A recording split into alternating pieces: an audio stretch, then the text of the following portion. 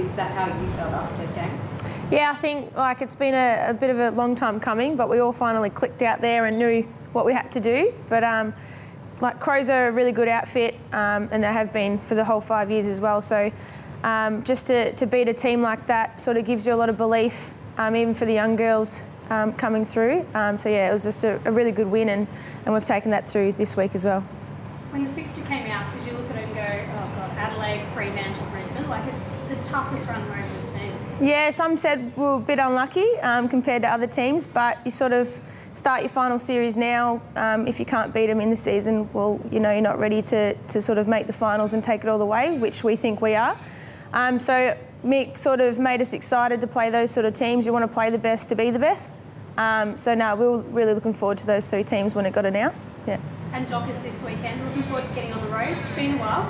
Yeah, I think I was looking at the dates, and it's been exactly a year since I've flown because I missed the Gold Coast flight. So I'm actually excited to get out of Melbourne and have a little bit of a trip with all your mates. So really looking forward to that and just getting away, and I think it's going to be quite warm, so have some sun up there as well. And what sort of attributes can you bring from that Adelaide game into the Fremantle game? I reckon like Perth, like Freo, they're a really good outfit as well. So we think just the pressure that we can apply into the game and at the mainly their midfield, because that's their main engine. So yeah, just our pressure that we can put on them, I think that's what will help us get the win. Freo is super dangerous. Like Carlton are up by 15 points with I think 8 minutes to go, and they still managed to get those 3 goals. I mean, how do you ensure that that doesn't happen to you guys? I think just always respecting your opponent. So like I think Gemma Houghton didn't really have a good start of that game. I was fortunate enough to watch the last 5 minutes, and I think that's when she had a majority of the ball. So yeah, always respecting your opponent, even if they haven't touched the ball, still stay on top of them and stuff like that. Even Sabrina Duffy, I think she kicked 2 goals within 1 point. She's a very skillful player, but yeah, it's just obviously being on top of them and not turning off until that final siren. You mentioned the younger players. How pleasing has it been to see their influence on the game? You've had a few rising star noms this year as well.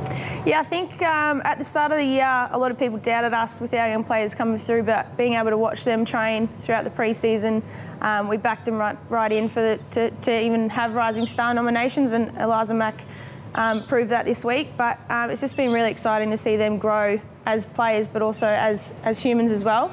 They are just 18 years old, but some of them you think they're a lot older. But yeah, it's just really excited to see them play this year and obviously future years ahead. Daisy, going forward is kind of symptomatic of this trend at the moment, send your guns forward, although she'd probably not like to admit that herself. But what has she brought to that dynamic playing in that role? Yeah, I've even just seen her smile a lot more. Like obviously down back can be quite stressful, but being a forward you can have a little bit more fun. She's got the freedom to sort of control the forwards and yeah, take from there. So I think just seeing that fun come out in her game is actually making her play a lot better as well, and it's bringing everyone with her. Like myself, I've gone down there with her sometimes, and just having that general sort of voice behind you is real calming and makes you go out confident. But yeah, it's just really exciting to see her enjoy her footy. And how have you seen your own season so far? Obviously injured at the start, but a bit more midfield time this year. Yeah, I think it's been really good to have a bit more midfield time, but also like having players around you like Tyler Hanks just take a massive leap, gives you more confidence to play alongside her. But we're probably the tightest we've ever been since I've been at Melbourne, and I think that's showing out in the footy field as well. So it's just really exciting to see where we can sort of take that, and obviously trying to get into the final series. We just want to take steps each week, and we're doing that for sure.